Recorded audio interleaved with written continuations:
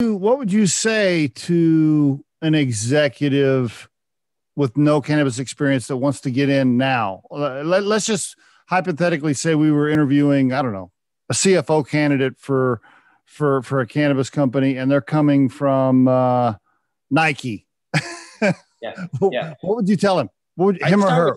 Three things. It's a great question. And if I told myself, or we'll just use me 7 years ago, we've already talked about this. Be humble. Always be a learner. Yep. Be a learner. Don't, it's different. Be humble. Go in there and learn. You're first and foremost a student. And I would recommend anyone get out into the grow operation or the retail operation or the extraction operation. Go work there for a week.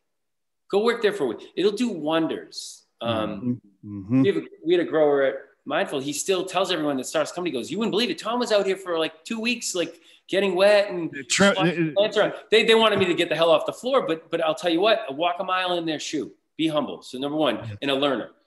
Number two, don't, just because it's cannabis, I call it business physics. The physics, gravity on this planet we live on is the same for you and me, Steve. I can't. And the same thing with, there's certain things in business that count.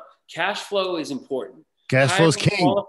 It's oxygen, right? Without cash flow, it's oxygen, right? That's right. Those physics still applying. Just because it's cannabis doesn't mean the laws of business or the rules of business, and there's no laws, but you know what I mean?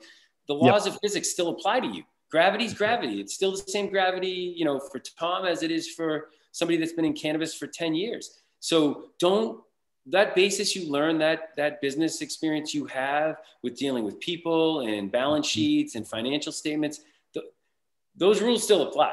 Those rules still apply. That's right. Yeah. And then the final thing is, and I just used that quote, it's about Mattis, right? In cannabis, you're going to see some things that you've never seen. Even now, the business has grown up a little. Be prepared. Be prepared. Stay true to your values. What are you prepared to say no to? That's a great one, Tom. I think you know what I mean? I just saw that one, Stephen. It really encapsulates for me because I've always been prepared to what I'll say yes to, but I never think in a negative context, not negative, but a counter, you know, a negative, meaning a film, the opposite of that. What am I non-negotiables? I love that, Tom. So what happens? Be humble, be a learner. Business physics still apply. Don't let anyone, you'll come in and say, oh, it's not that way in cannabis. My answer to that is bullshit. A balance sheet is still a balance sheet, and a P&L is still a P&L. And then the final thing is just be prepared. Know where you'll draw that line. Where I like that. Your personal system, what you'll say no to, what you'd be willing to say yes to.